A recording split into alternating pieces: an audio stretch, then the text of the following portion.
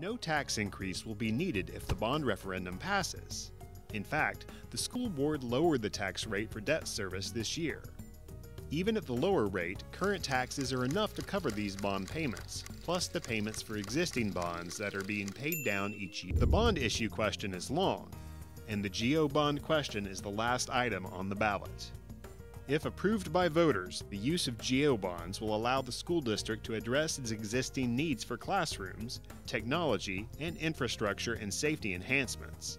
Needs that continue to outpace the funding received from the Education Special Purpose Local Option Sales Tax, or ESPLOST.